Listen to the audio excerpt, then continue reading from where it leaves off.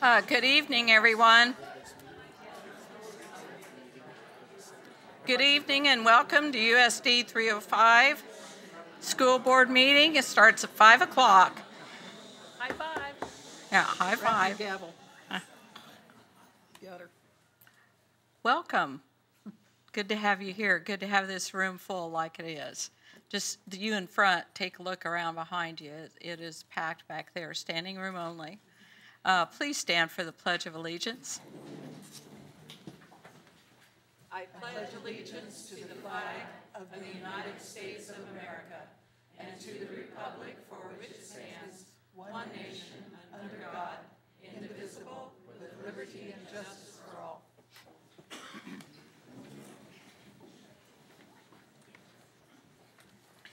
Do we have additions or corrections to the agenda? Madam President, there is a personnel addendum at your place, and we do need an executive session for this evening for personnel. Do we need it for negotiations as well? We do not. Okay, thank you. Personnel only then? Yes, ma'am. Okay, thank you. I have a motion? Carol? Madam President, I move acceptance of the agenda with the changes noted. Jim? Second. All those in favor, raise your right hand. Motion carried 5-0. Next on our agenda is recognitions and presentations. We will start with You Do Make a Difference Award with Jennifer Bradford Vernon. Thank you. The You Make a Difference Award is presented to staff members whose exemplary actions support students, colleagues, and the mission of Salina Public Schools. Recipients of these awards receive a lapel pin and a handwritten note personally delivered by a Board of Education member. Tracy Olson, food service bookkeeper at Oakdale Elementary School. Oakdale Elementary School staff nominated Tracy for her level of caring for Oakdale children. Tracy and her staff always have a hug and a smile for the children coming through the lunch line. The Oakdale staff members want her to know how lucky they feel that she works in their building. Thank you, Tracy, for making a difference at Oakdale. Kimberly Stouffer, fourth grade teacher at Sunset Elementary School. Kimberly took the lead on designing an English Language Arts Revolutionary War Unit breakout activity. The result was a highly engaging activity where students worked in teams and practiced collaboration, communication, critical thinking, and problem solving. Thank you, Kimberly, for making a difference at Sunset. Tiffany Wesolowski, nurse at Cottonwood Elementary School. It has been said that Nurse Wesolowski may be the busiest person at Cottonwood. During the first semester, she had 3,315 visits to her office. She is always friendly and professional, known to build great relationships with students, parents, and staff. Thank you, Tiffany, for truly taking care of the Cottonwood family and making a difference. And now we'll begin the Superintendent's Excellence Awards with Dr. Hardy. Our first group of awards this evening goes to students who qualified for basketball at Central High School. They were the Salina Invitational Champions and a 5A Sub-State Champions who made Salina Central basketball history with a run of back-to-back-to-back-to-back state tournament appearances. Ranking second all-time in Kansas basketball history, the Mustangs set single-season records for the most three-pointers at 230. Doug Finch is their coach, Ryan Modine, Derek Witt, and Mark Ramsey, assistant coaches. Will you please join Dr. Hardy in the front? Will all the basketball students please line up as well?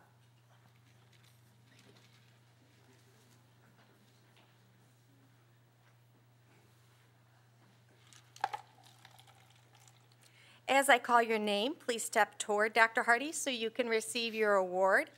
And after you've received your award, please walk to the end of the line and remain standing until all the students have been recognized. Team members are Cameron DeMars, Sr.,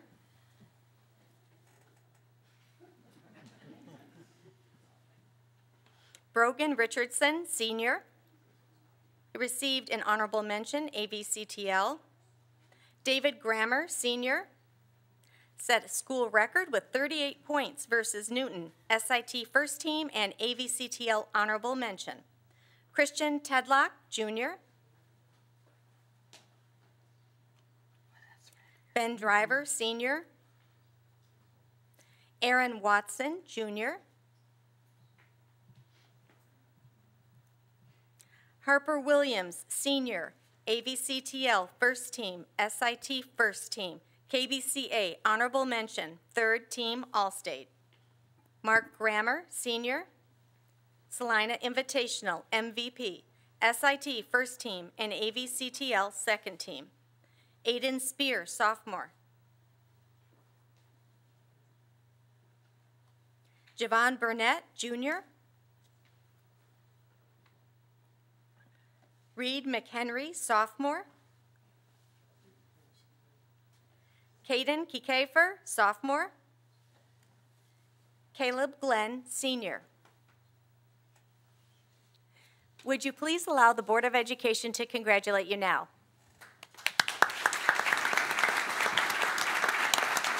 Thank you so much. Thank you so much for working. Thank you, Congratulations, guys. I'm proud of you. Congratulations. Congratulations. Well done. Yeah, Good job. congratulations. Congratulations. Congratulations. Good to have you here. Good watching you play. Congratulations. We're proud of what you guys do. Well Keep up done. the good work. Yeah. Congratulations. Glad you're all here. Congratulations.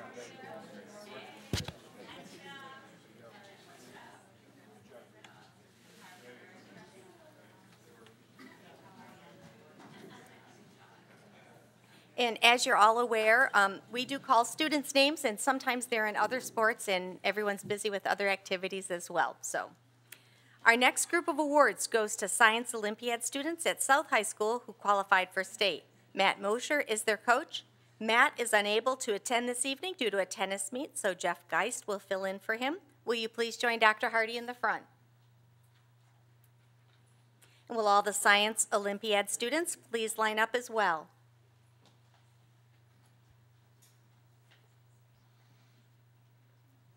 Gavin Jones, Jr.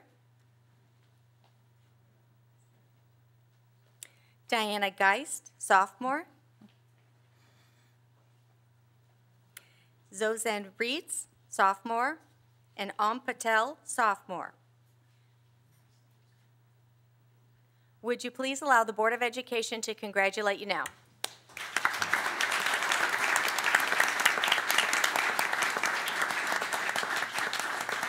Thanks so much for what you do for kids. Thank you Congratulations. very much. Congratulations. Do you dance? Yes, I do. Oh, I can tell.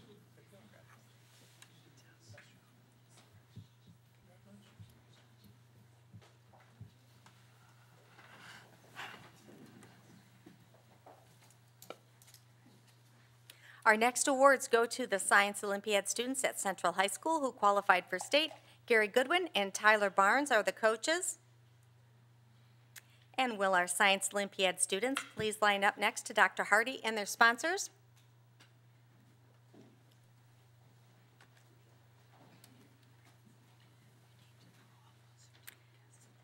Qualifying and competing, Phoebe Helton, Senior.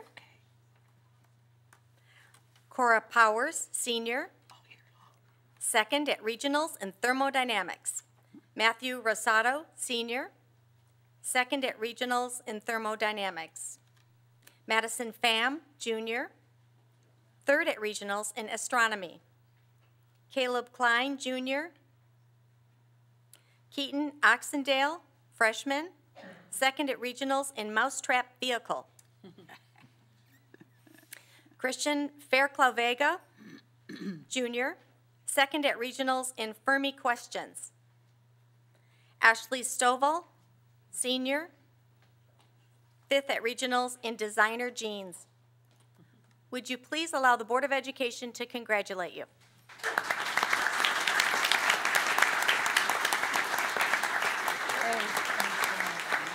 Thank you for always being there. Very impressive. Congratulations. Indeed, Congratulations. impressive. Well done. Yeah, Fermi? congratulations. My. Thank you. Well I done. want to What see is my that? own strap. What, you got it? Fermi question? It's like, thank you.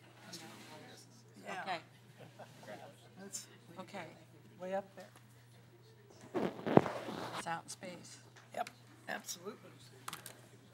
Next, we recognize robotics students at Salina Central. Sheila Schaefer is the coach. Will you please join Dr. Hardy in the front? And will all the robotics students please line up next to Dr. Hardy and Mrs. Schaefer?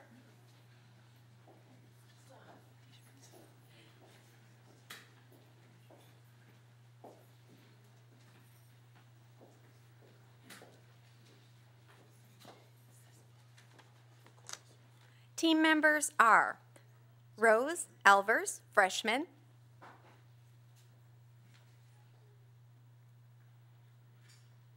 Drew Allstat, freshman. Jordan Allstat, sophomore. Parker Armstrong, senior. Jasmine Bledsoe, freshman.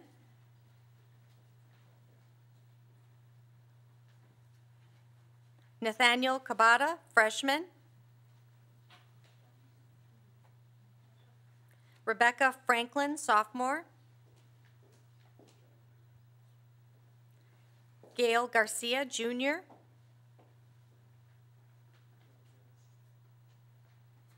Asia Gomes, sophomore. Abigail Henning, freshman.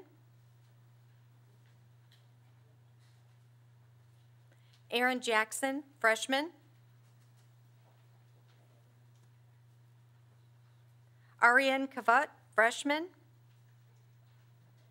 Wesley Owens, freshman.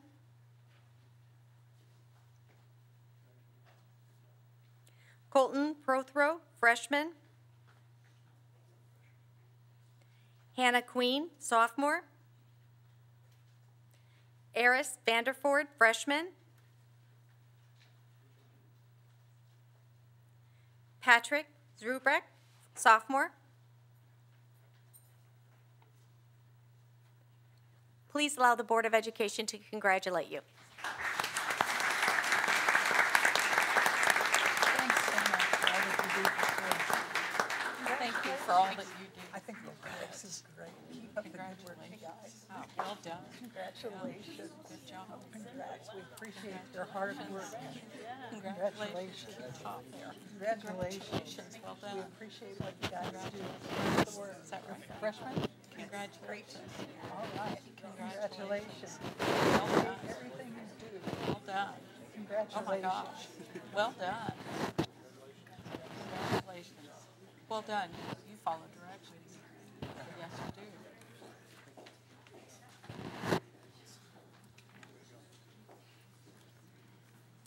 We now recognize students involved in Life Smarts at Central High School who qualified for state.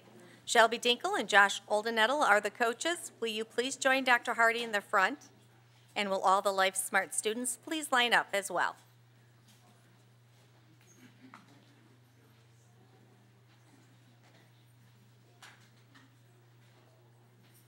Molly Michaelis, junior. Hannah Pipp, senior. Gage Burmaster, senior. Jeremy Voppel, senior. William Pencella, senior. Would you please allow the Board of Education to congratulate you now? Thanks so much. Thank you very much. It's hard to explain. It's like kind of like But you got it. it's like scholars bowl, but like real life watch like Okey doke. Congratulations.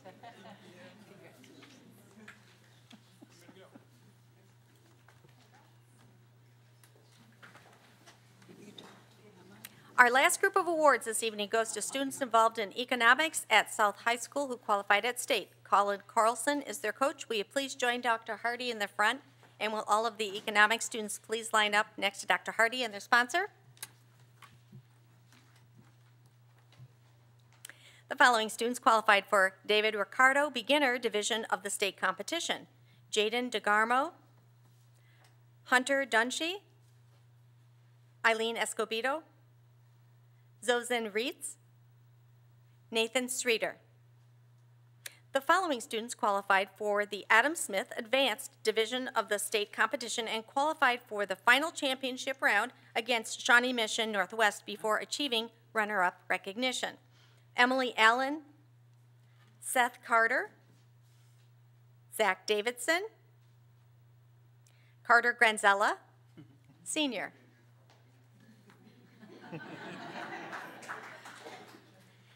Trey Turner, would you please allow the Board of Education to congratulate you now?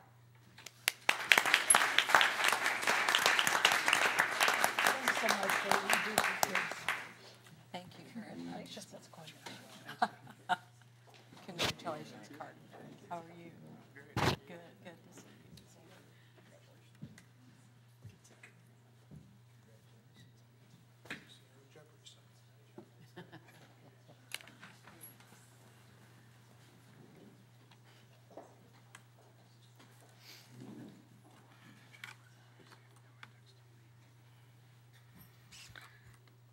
Thank you, students. This is always one of our most or my favorite thing to do. I think everybody else too. Next, the Challenge Awards presentations with Dina Horst, State School Board Representative.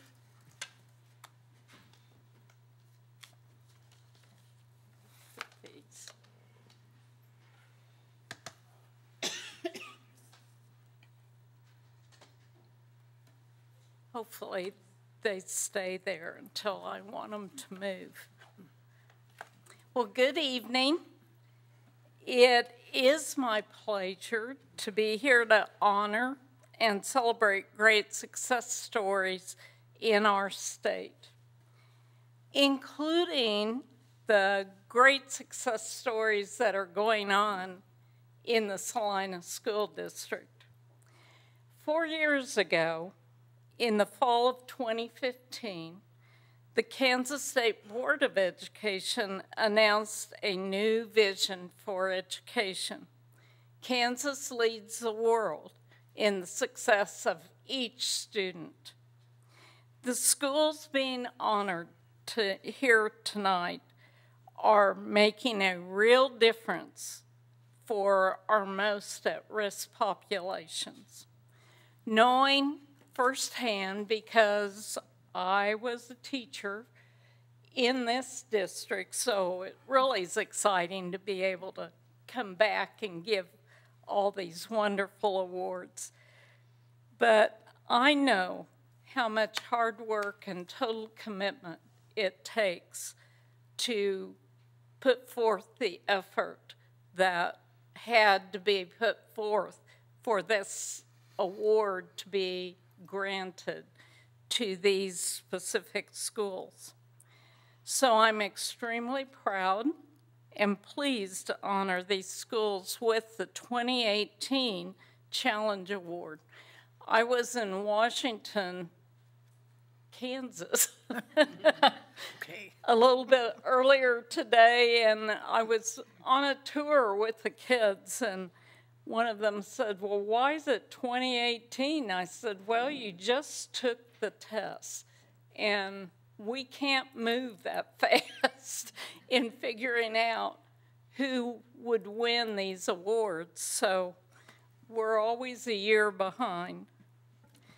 And just so you know, this award recognizes schools for outstanding achievement and uncommon accomplishment based on Kansas math and reading assessment results, chronic absentee rate.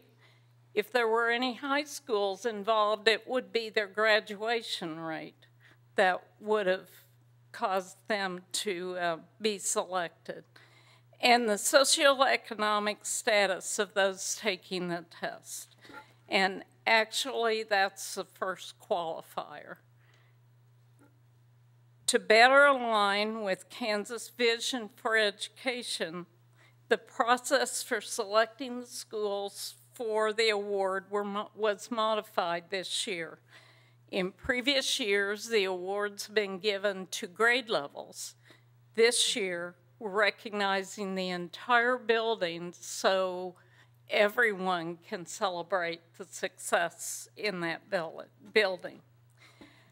And I want to take a moment to thank the members of the Confidence in Kansas Public Education Task Force, it's a mouthful, for their vision in creating this award and for their ongoing work to make certain that we each year can recognize the hard work of our teachers, our administrators, and our students. In the 16 years since this award was created, we have significantly improved the performance of Kansas students in reading and math. And thank you to all of you for helping make that possible. Because it doesn't matter whether you are a teacher, an administrator, a student, board members, you're involved too. And we thank you for that. We also have narrowed the gap between ethnic groups and between our economically disadvantaged students and those who are not disadvantaged. But there is still a lot of work to do. So that's why we're asking that all of you who are Challenge Award schools to keep on pushing forward, reach for the stars, make things happen in your buildings. And beyond that, also share your successful strategies with others, with other districts, with other schools, so that Kansas, all of Kansas can benefit, and we can make even greater progress in our effort to work toward our vision for Kansas education. You know, Kansas is blessed with extraordinary administrators and educators whose leadership guides our students to achieve what even they believe that they can, the heights that they believe that they can achieve. So first, there's a gentleman amongst us that I'd like to recognize for his excellent leadership, and that's our interim superintendent, Dr. Jim Hardy. So if you'd join with me and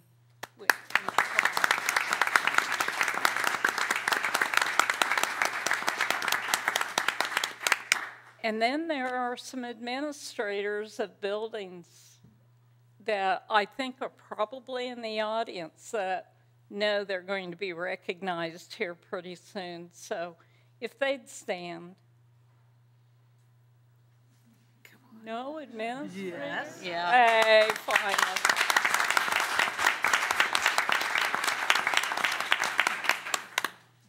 And their staff. So if those of you that are present would also stand. I know there's some of you. I know who.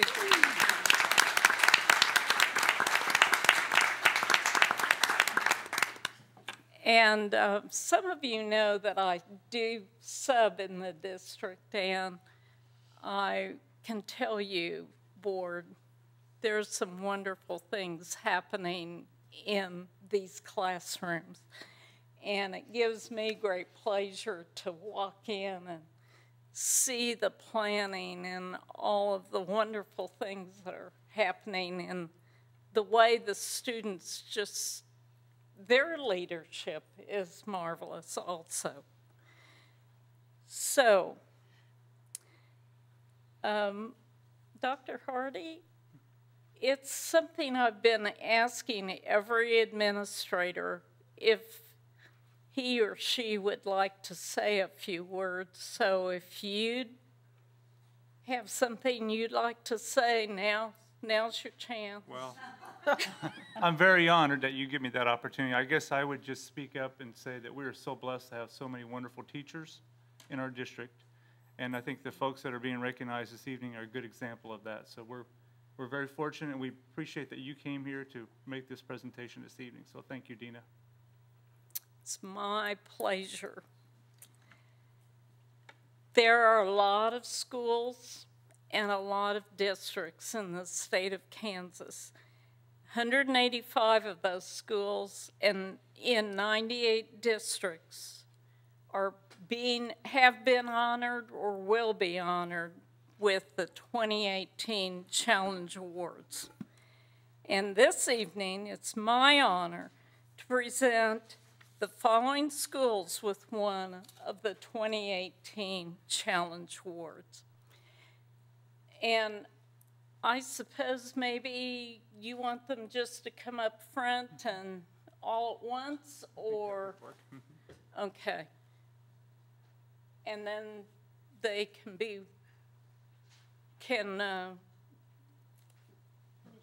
go by the board. Hisner Elementary School. And if you want to present them. Jennifer, would you like a picture? Okay. Tina, why don't you get out there?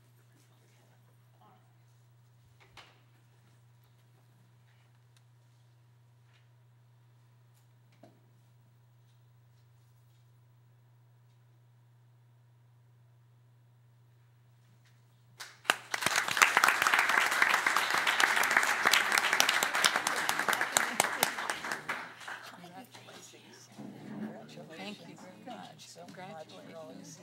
Work is well received. Yeah, thank you.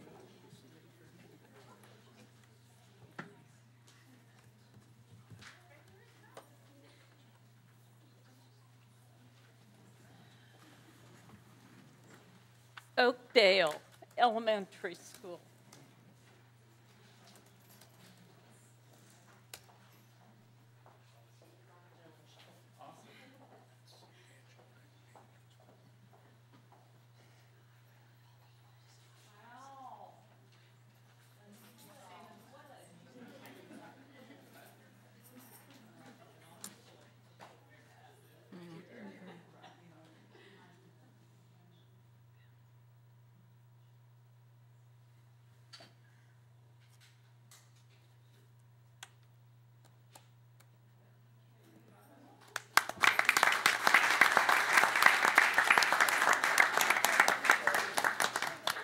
Thank you so much.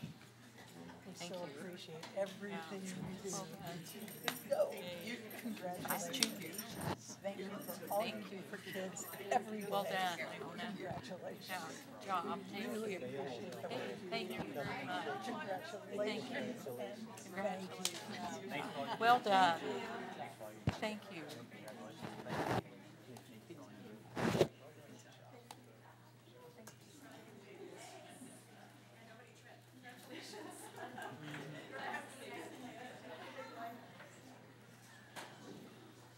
Schilling Elementary School.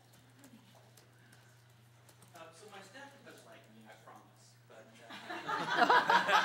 they are taking breaks, so. I don't. Okay, you still gonna get a picture of me?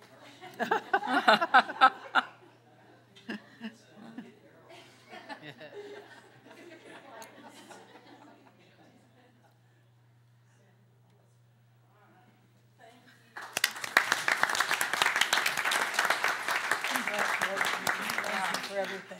Yeah, give them all hugs. Yeah.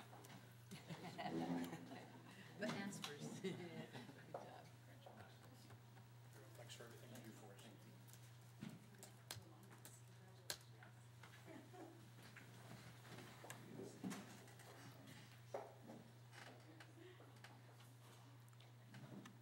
And then the school I spent many years at, and certainly know many of the staff members even today, Salina South Middle School.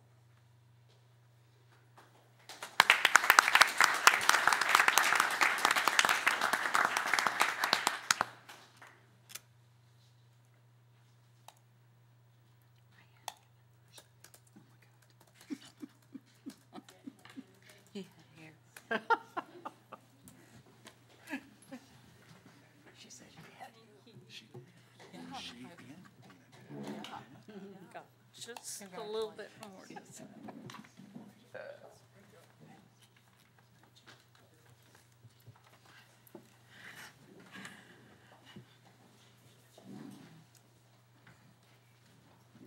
Keep on setting high expectations.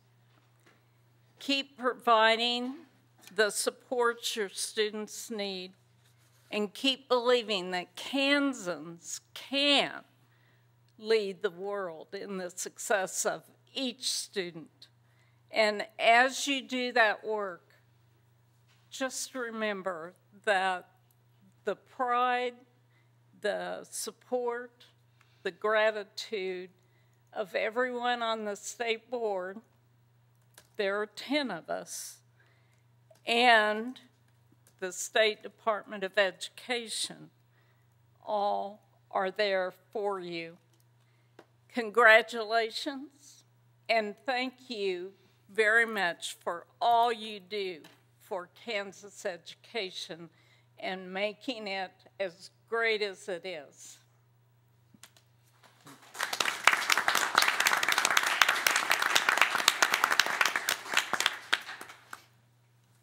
Thank you. Next on our agenda is approval of consent agenda items. They include minutes of the April 9th, 2019 regular meeting, personnel report, treasurer's report, investment report, journal entries, approve encumbrance listings, which include to Jobs for America's Graduates, Kansas, in the amount of $26,000 for 4 program specialists at high schools for the 2019-2020 school year.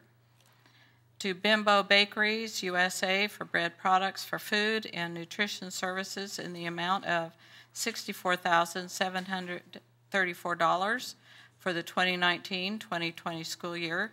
To Highland Dairy in the amount of $229,456 for dairy products for food and nutrition services for 2019-2020 school year.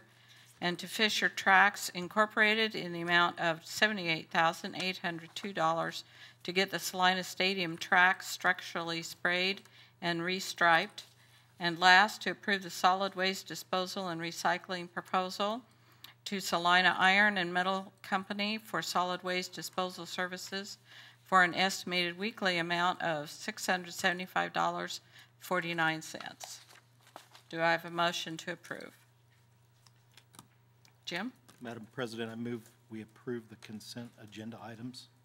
Second? I second it. Are there any questions? All those in favor, raise your right hand.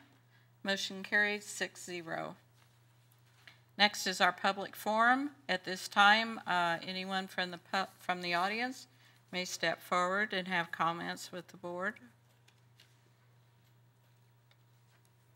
I don't see anyone at this time, so we'll move forward to the action agenda. To South High Forensics out-of-state field trips with Megan Hageman.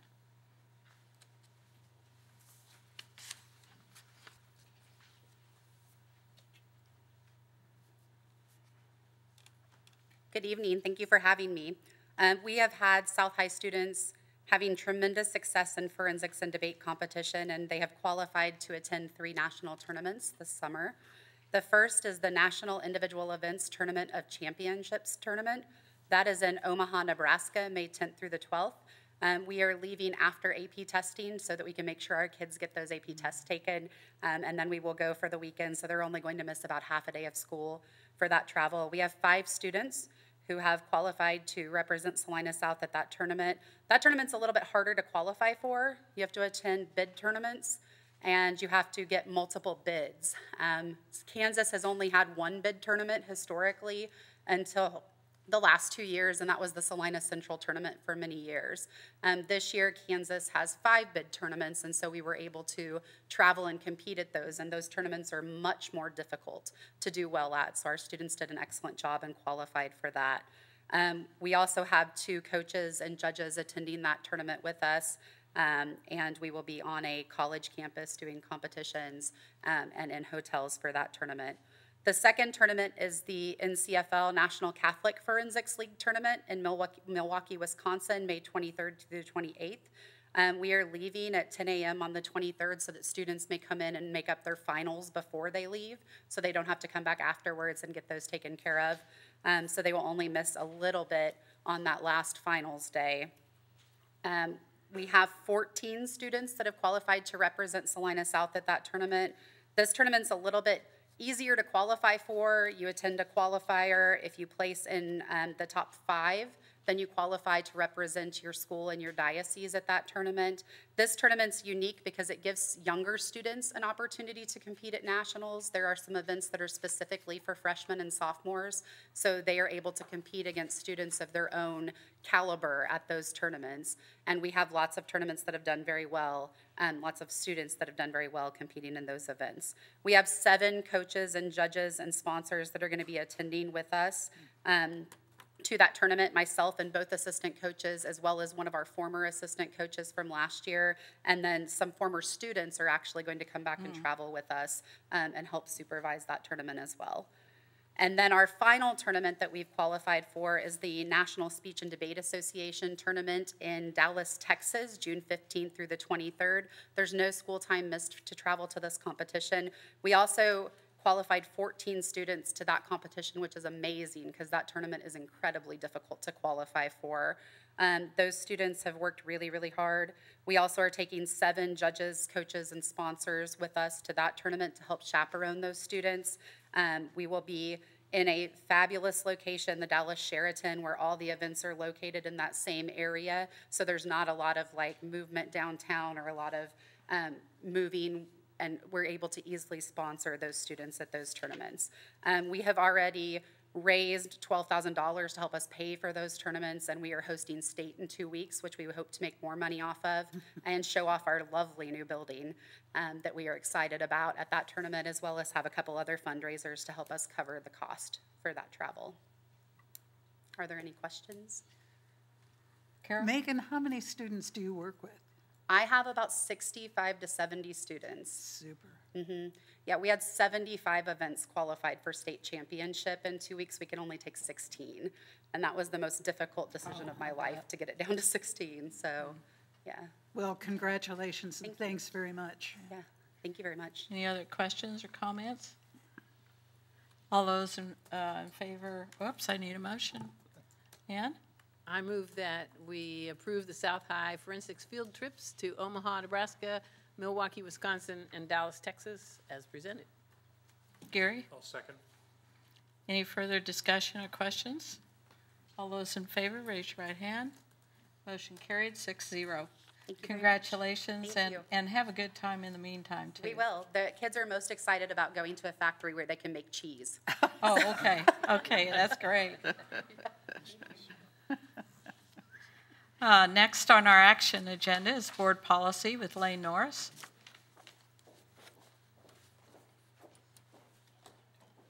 Good evening. At the April 9, 2019 meeting during a work session, the board reviewed revisions on first reading policy for policy EE, food services management. The board recommended certain revisions be made to this policy, specifically to the unpaid meal charges. These revisions have been made and are included in the board agenda packet. Please note that charging of adult meals and a la carte items will not be permitted. A la carte items may be purchased with cash only.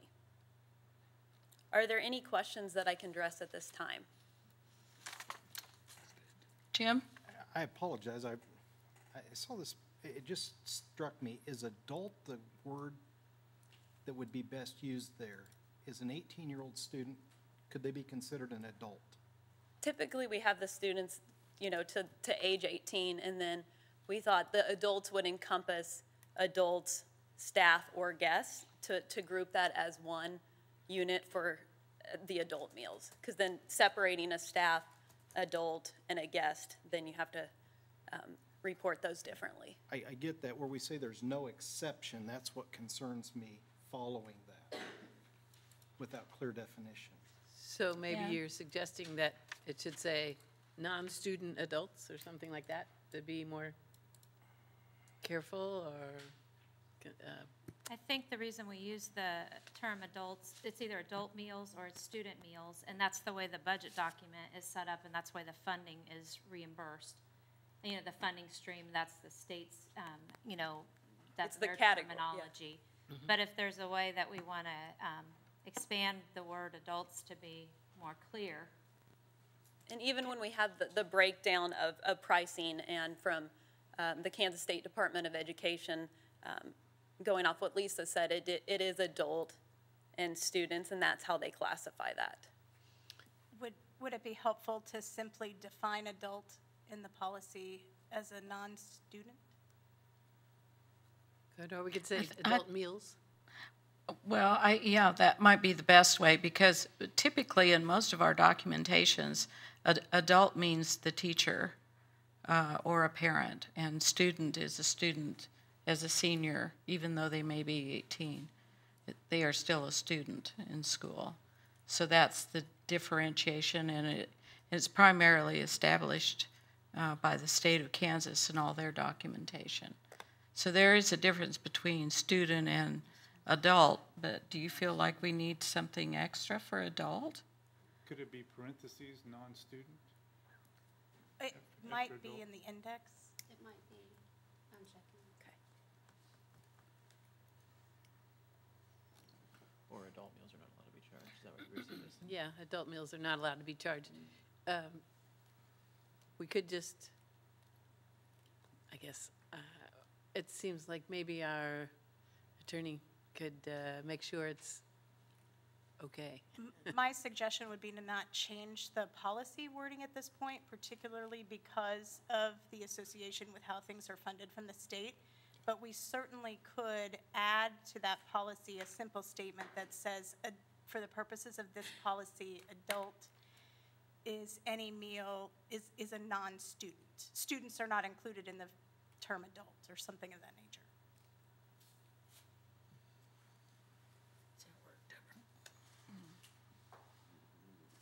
Or the preface page. Right, the preface, well, I feel like that might create a whole host of other things we'd have to double check. But we could either add a definition of when the term adult is used or student is used. Student includes those students enrolled in courses even though they may have reached the age of majority. So can we just write after adults, just put in parentheses, non-student, after that word? I think we'd want to define it more clearly. I think that might, I think without a definition, that's just my opinion, I think without a definition somewhere, that could just create more ambiguity. Yes. Mm-hmm. It would cause more issues for the rest of the policies. There are some policies that specifically do list the age. That word adult and student is used quite often in various policies, so it would skew the rest. Another thought, I guess, might be in the bullet under that, a meal account for students, for student meals may only be used for students. Yep. Or a meal account may only be used for student meals. Could I ask a question? Is the definition student and adult all understood by those using lunch program? I believe we haven't had any issues Okay. defining the two. Okay. So as far as I mean, as long as I can remember, student means those 18. Right. And adult means custodian, teachers. Right, and in my tenure administrators, here, I have not ran across an parent. issue. When Yeah. you set food program prices, for instance, which will come in the next board meeting, it is student price and An adult.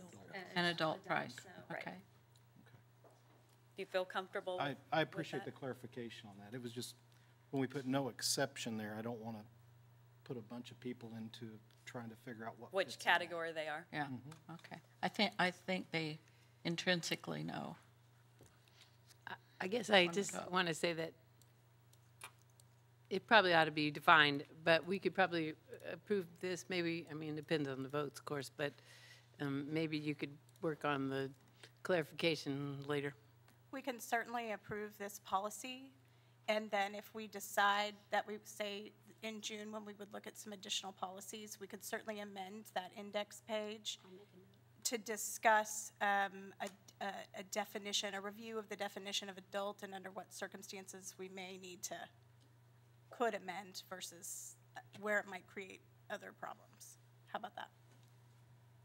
Madam President? Yes. I would like to do it that way, because if I'm an adult or a student reading this and I don't know all the background of the definitions and the various ways we get our funding, I might misconstrue that, so I would appreciate that. Okay. Do I have a motion?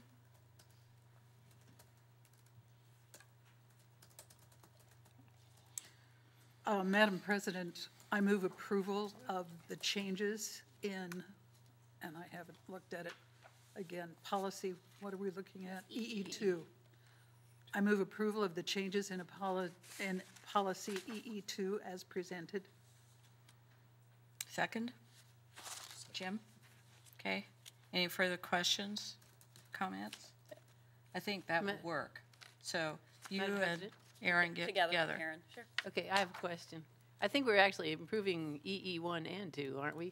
EE2 is just the second page, right? Correct. So, It's policy EE. EE. Policy EE. Policy EE. Thank you. okay, so you can, I guess, make sure that's right. Any other comments? All those in favor, raise your right hand. Motion carries 6-0. Thank you. Thanks. Moving on to textbook adoptions with Lynn Exline. Good evening. Last meeting on April 9th, I brought to you a proposal to adopt textbooks for several courses. Those textbooks included Earth Space Science, Marketing, Financial Math, Medical Investigations 1 and 2, Financial Literacy, and Middle School Reading and English. At that time, there was a question that was posed that I did not have the answer for about the textbook for the medical investigations courses. The teachers had said they were going to use that Code Blue textbook in both of those courses, and I was asked how that would work with kids being in that in 2 different semesters. And so I did email the teacher, and a clarification on that is that although the book reads like a novel, each chapter really is a standalone lesson. And so there are certain topics that would work really well for Medical Investigations 1 and other topics that would work really well for Medical Investigations 2. And so that is how they would use that particular text in the 2 courses. So with that, if you have any additional questions or clarifications that you need, I'm happy to entertain those at this time. Questions or comments? Motion? Madam President, Jim? I move that we approve the textbook adoptions and purchase of textbooks for the instructional resources as presented. Second? Second. Ann?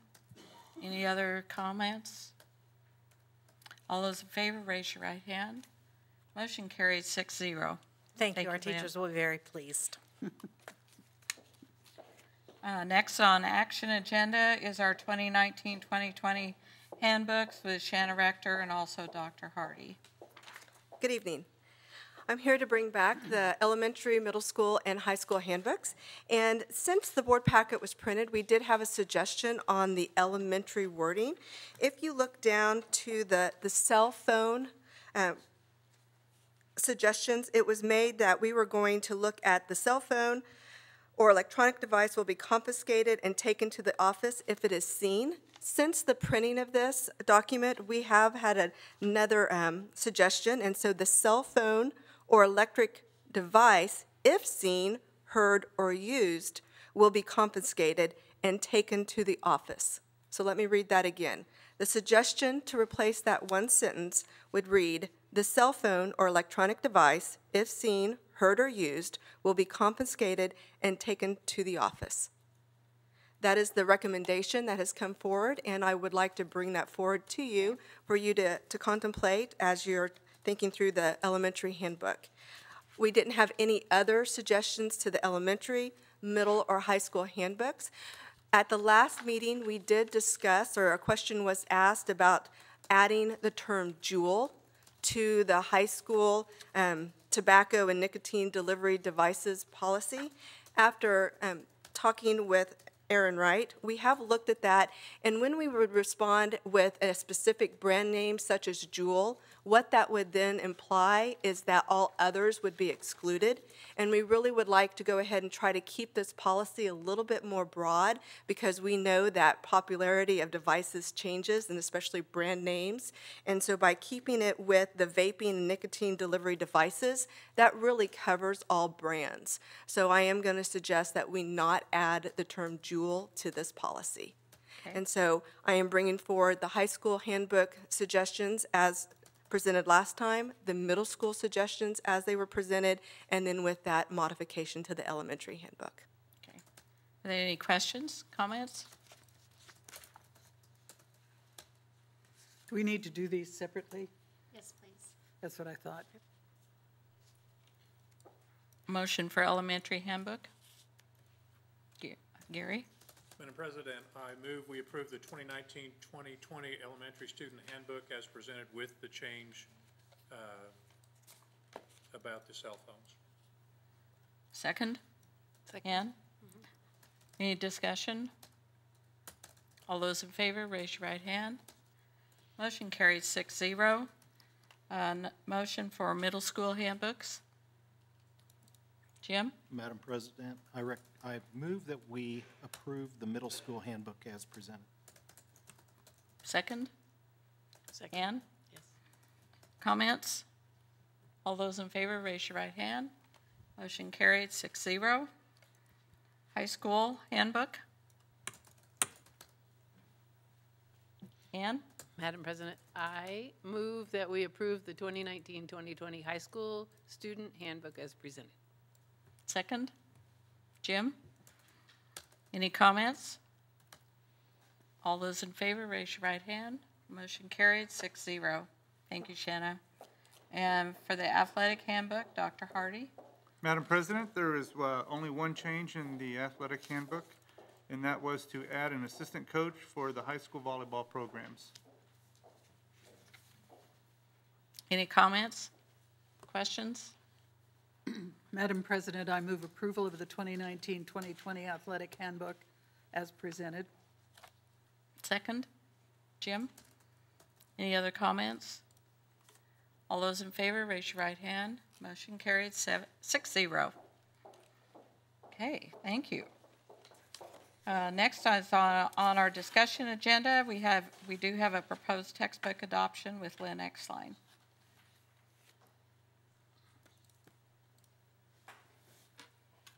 It's a bit unusual for me to have you approve textbooks and then bring another one to you on the same night. But the middle school math text committee was not ready to bring forward their recommendation at the last meeting. And we wanted to get the others rolling so that we could get them ordered in teachers' hands. So I want to visit with you just a little bit about this middle school math adoption. We did the same review procedure that we use in any text adoption, paying attention to the board policy that you've set forth for us, looking at standards and curriculum, making sure that we have effective instructional strategies, and then, of course, letting teachers add criteria that might be important to them and for their particular content area.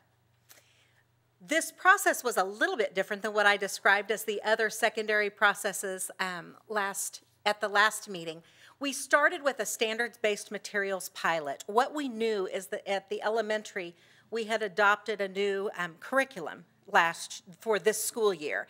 And so we wanted to experience a little bit what the level of rigor in a standards-based program looked like, felt like, how that worked with kids. And so we used a module and just experimented a bit. Then the department met, and we had originally planned to wait another full year to do this adoption. But in a department meeting between both buildings, the teachers said, we really think we should go forward with this. And so at that time, we asked, what review criteria would you like for us to consider as we do the adoption? We did look then at outside reviews of the different text series that were available. And consulting those outside reviews done by research organizations, we identified several text options that had a strong alignment with the standards. And those were the materials that we requested for review. So we started with 5 different materials.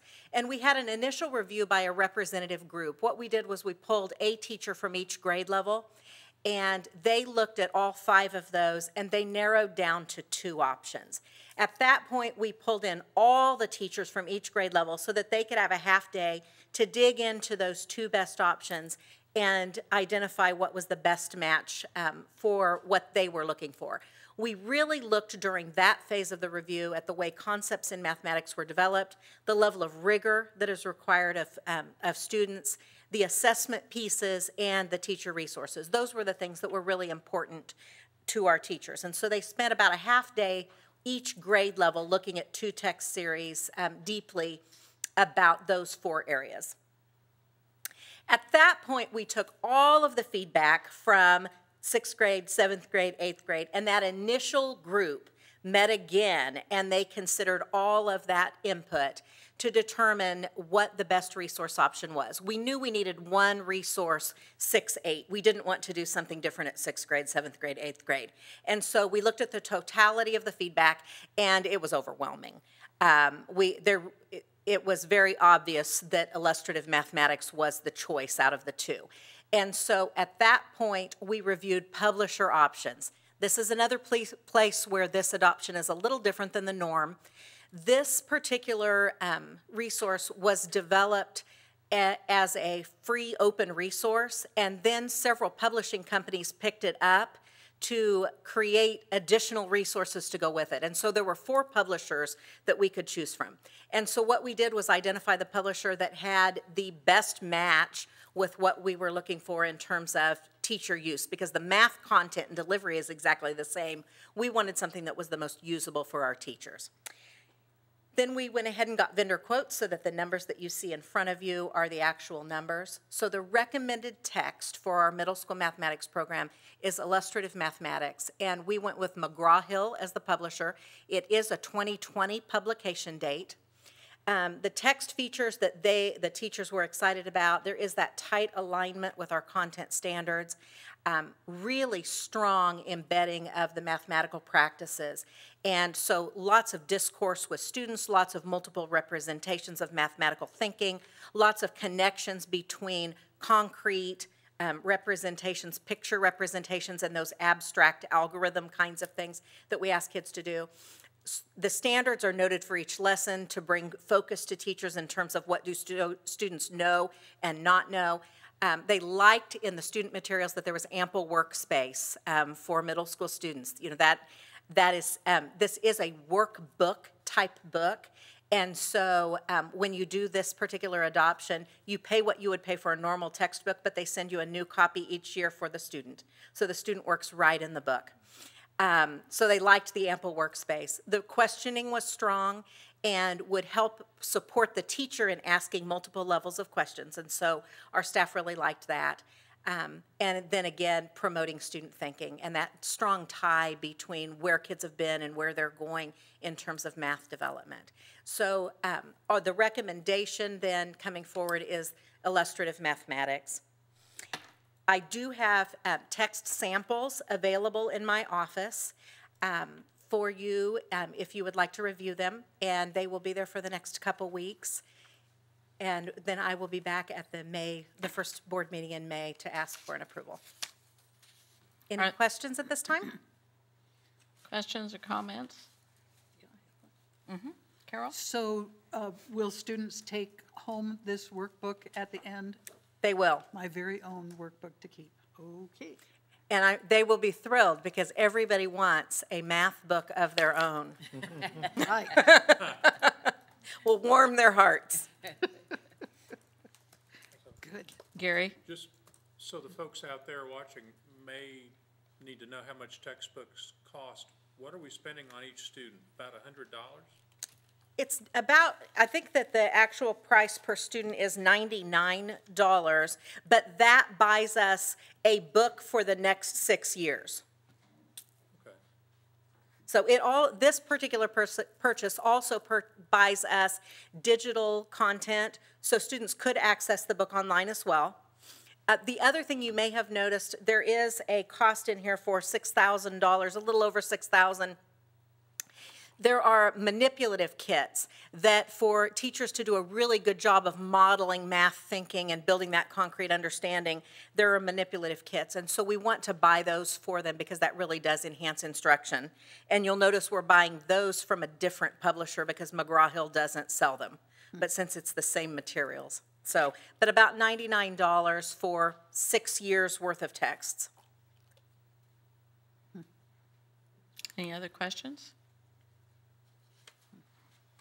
Okay, we will see you at the first meeting in May. Thank you. Thank you, Lynn.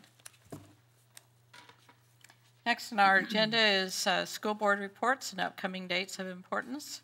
Sunday, May 5th, retirement reception and recognition at Lakewood at 3 p.m. Thursday, May 16th, diploma completion program graduation, Salina West at 4 p.m. Sunday, May 19th, our graduations, South High School at 2 p.m., Central High School at 5 p.m. And Thursday, May 30th, SAEC graduation ceremony at 7. Board reports. I'll start with you, Carol. Okay. On April 11th, NEA Salina officers met with the superintendent and myself, and we had an opportunity, I should say they had an opportunity at that time to talk with Lynn about her role as interim superintendent. And there was also a lengthy discussion of issues surrounding social emotional problems that impede student success in school. And there's going to be an additional opportunity for discussion of those issues with Mike Lowers, who is Executive Director of CKCIE, and with Shanna Rector, Executive Director of Student Support Services, and that will take place in early May. Then on the 17th, Gabe and I met with CKCIE Board of Control, and one of the things that came up was hiring. 5 certified staff positions for 2019-2020 have been filled at this particular point. A couple of them rather difficult to fill, as I understand it. One of those will be Hannah Rivers, contingent upon her receiving her apprentice licensure. We saw her last meeting as one of those who was a LIFT scholarship recipient, so I thought that was of interest to us. Among unfilled vacancies, and I'm sure you can guess this, are 3 speech-language pathologist positions and a school psychologist. Then looking to next fall, and based on increased caseloads, Mike Lowers and Jeff Hayes recommended adding 3 more professionals to the staff at South High, paraprofessionals to the staff at South High, and 2 new certified staff. One will go to Huesner and the other one will go to Cottonwood. These will increase the cooperative's costs for the next school year. And also expected increases come about in terms of salary and fringe benefits for employees, new technology, the computers are being phased out and we're going to Chromebooks over there, and inflationary costs for things like online speech and nurses and so on. On the plus side, there's a little more money coming in from Medicaid reimbursement. There is also a little reimbursement for Presence Online Learning, which is the company that we have to help in rooms where we do not have a speech-language pathologist. And funding from the state is also going to increase a little bit for each of the certified staff members. All of this led to a discussion of what do we want to charge for assessments next year, and after considerable discussion, the group voted to increase each district's assessment by 7%. That increase for Salina will be $294,777. So that's substantial, but in the past it's also been as high as 10%. One of the things that Dr. Hardy pointed out was what we've said before, that CKCIE does an excellent job of managing resources. So this is operating bare bones to do the best service that we can for kids. So that's very important, I think. And then a number of us attended the Chamber Legislative meeting on April 20th. And I just wanted to mention that something that didn't show up in the paper, one of the things that Senator Hardy said was that he thought more money needed to go into funds for pre-K because helping children early may prevent more costly correction measures in the future. So I thought that was notable.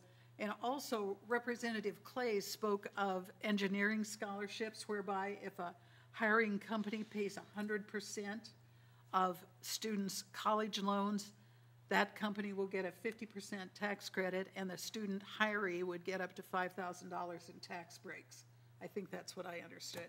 And so everybody wondered why they wouldn't do it for somebody more than engineering students, but I guess you start somewhere. Anyway, interesting meetings, all of them. Thank you, Carol. Yeah. Gabe? Attended the Board of Control meeting with Carol, and then last week on Wednesday also, Parks and Rec Advisory Board meeting with Jim. Not a ton of note for our group, but budget cuts are coming to that department. Like you may have read in the Journal, with a 5% budget cut required of all city departments because of some budget shortfalls. So it will be interesting to see how that pans out for a department that's already understaffed and with lots of deferred maintenance on things, but we shall see. So, thank you. Thank you, Gabe. Ann? Yes, I stopped in for the JAG State Finals, the Jobs for America's Graduates, which was at the Tony's Pizza Event Center on the 17th, I think, and met the state director, and there were lots and lots of people there. I couldn't, students. I didn't find out if there were people from Salina there, but we got to, my husband and I stood in on a public speaking presentation by one of the finalists, and after he was done, he was from Kansas City, I think, but after he was done, we realized that the rules said there were to be no no outsiders in the presentation, so we hope we didn't mess up his chances of success. But the state director had suggested we go in, so I think we were okay. But it was a kind of chaos at the Tony's Center. Interesting crowd. So the next thing I did was to give the You Make a Difference Award to Tracy Olson at Oakdale, the food service bookkeeper, and it was at breakfast just before school started, and Angie, the principal,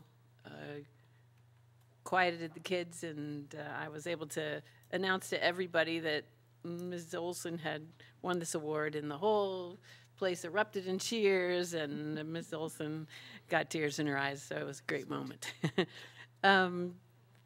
I also attended the Legislative Issues Forum, and as Carol described, I guess the one part I remember is with Representative Marshall at the first, and he was asked by our NEA person whether they might be able to do more for special ed, and he just said he didn't see that coming at all. He wasn't sure. I mean, he was sure that that wasn't going to happen, and but he did talk about many other things where they were spending a lot of money. So I suggested to him that they take a little bit of money from some of their big projects like walls and military and put it in special ed, and it would help a lot. He didn't say he would do that, but. I was going to say greeted with real enthusiasm. And finally, I stopped in at the Central Jazz Band concert last night, and they sounded really good. Thank you. Jim? I attended the Parks and Rec Advisory Board with Gabe, and that is going to be an interesting situation as it develops and as we work through that together. Also got to present the You Make a Difference Award to the nurse at Cottonwood. It was a unique deal. Got over there Friday morning just as everybody was coming in, and it was really neat to go in there and visit with her for a little bit. Thank you. Gary? I attended the Smoky Hill Educational Service Center board meeting, and from the last time I was on that board many years ago until now, things have changed in that everybody here probably knows it's a far-flung organization as far as the school districts that belong and geographical areas have representatives to that board.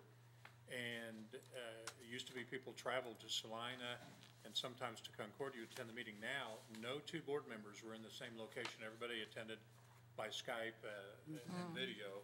So we could have people from all over the state, or at least all of Northwest Kansas there, to discuss this without them having to travel. We discussed and the only thing that was really on the agenda was the discussion of the evaluation tool for the chief administrator. So we got that passed, so they have a way of evaluating. Okay, thank you. I delivered a You Do Make a Difference award to Sunset School, 4th grade. The teacher there, Mrs. Stauffer, did an extra event with students in the 5th grade on the Revolutionary War. It was fascinating what she did, but her award was presented to her in her 4th grade room. And the students were a little unsure of what was going on at first because the principal walked in and I walked in and we were both silent. And it really startled them all. But as Ann said, there was a lot of clapping done and cheering, and they were happy for their teacher. I also read at Coronado Grade School. There's a favorite book of mine, and the author and illustrator had published a brand new book, and so the librarian gave me a call, said, I know you love this book. You want to come read it first time to us? So I did, and that was fun. Then also attended Equity Council, and if you noticed in the Salina paper, it's posted that if you are interested in belonging to Executive Council, it's your time right now to apply and see if you can be selected for that. Dr. Hardy. Okay. Thank you, Madam President. At the Board of Control meeting, it was a real good meeting. One of the things I appreciate, and we talked about this a little bit, Mr. Lowers did a real good job of preparing a budget for us to pass. I think the thing that's unique is we did this early in the year. Seems like we've been having a budget in June, and for superintendents that are trying to prepare their district budget, it's been a bit of a mystery. So to know exactly what each district's going to have to contribute is really helpful. So Mr. Lowers did a fine job with that. Thank you, Mike. Second thing I'd like to mention that Kyle Griffiths, principal at Cottonwood, has been invited to participate in, be a member of the Kansas State Board of Education Blue Ribbon Task Force on Bullying. And KSDE has been working on this for some time, and it's really an honor to be invited. Cottonwood got a little bit of attention in a lot of positive ways, and Kyle does a great job, we know, as a principal there, so he's been invited to participate. So he'll be representing elementary principals, and of course, it's nice to have someone from our district involved in this so we kind of get the inside information. We know what's happening. So I just want to mention that. I attended an interesting workshop that was held here in Salina last week on human trafficking, and it was put on by the Kansas Attorney General's office. It was interesting because the presenter really made it a really personal thing, because a lot of folks think it's just a city thing, human trafficking, and it's rural. The internet has really expanded that problem. Another issue is, of course, in having two major interstates that cross right here in our area, that it's an issue. One thing they talked about is the awareness factor is for us to recognize that when something doesn't seem right, that someone is willing to call law enforcement and speak up for people that are not able to advocate for themselves. So I think that's a lot of it right now, is just increasing the awareness of just us as citizens. But that's why I thought it was very interesting that it was the room that was there was a lot of folks who were all over the state that I guess I just think they did a really good job of making it personal. So I want to point that out. And the last thing is, Madam President said this, we had our final Equity Council meeting of the school year, and we are just where we hope to be. We have a lot of good feedback. We did our surveys for our perception surveys for our staff and our students. We took the results of that, and using the Equity Council members, we worked and worked until we could get some narration for some goals, and we will be bringing those goals to the Board of Education probably at the May meeting. So we want to thank them for all their efforts. It's been a good year. This is our first year. our inaugural year for having Equity Council. And I have to also compliment the board. This is a unique thing. Not very many districts have an Equity Council. Not every district wants to recognize that it's something that's important, that we value every single student in our district, no matter who they are, no matter what they bring to school each day. And having an Equity Council really says that, makes a strong statement on behalf of our students. And then the last thing, let's see, Madam President, don't forget tomorrow morning's Chamber of Yes. Commerce. I will be there. Okay, thank you. Next on our agenda is executive session, and it is for personnel. How long do you think we need? 15 minutes? 15?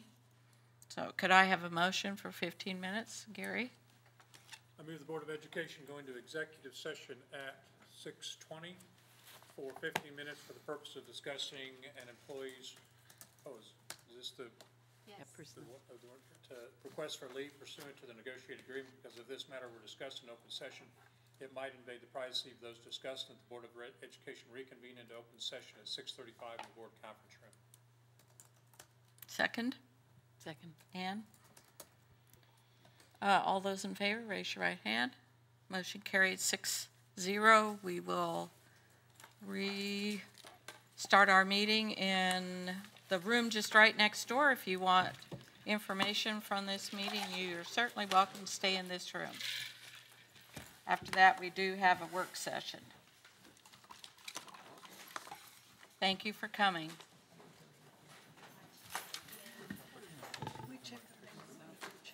Yeah, I think Yeah, he's. that's what I'm gonna do. Have you recruited any new candidates to run for the school board yet? You want to do it right now? Just Yeah, I think I'll. No. I heard somebody, I was thinking of running for city, and I heard, I hope she doesn't. But anyway. Oh, no. Have you recruited? I think the police yet? No, I think it's important. No. Okay. It wasn't bad, but I was like, No. No to both? there's things left and wrong. Okay. When's the election? Is it, Well, you have to decide by June 1st. somebody has to decide to run? Yeah. Yeah. So, but I mean, I guess if there's a primary, it's in August, and then November. Like a dog. Yeah. I don't know, my dog's probably not gonna. So we decide if we need a primary from July to June. Right. I haven't seen anything.